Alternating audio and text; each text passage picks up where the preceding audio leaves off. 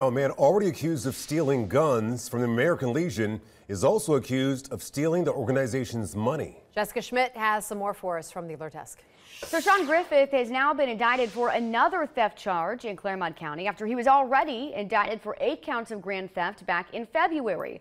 Clermont County investigators believe Griffith had access to the Amelia American Legion Post business account while he was the Legion commander.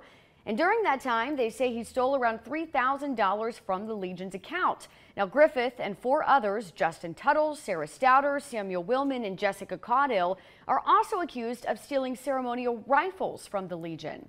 Detectives say Griffith reported those guns stolen in September, but again, they believe he was actually involved in taking them.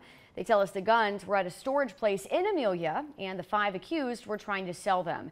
In November, deputies say they found 3 of those stolen rifles and some ammunition during a search.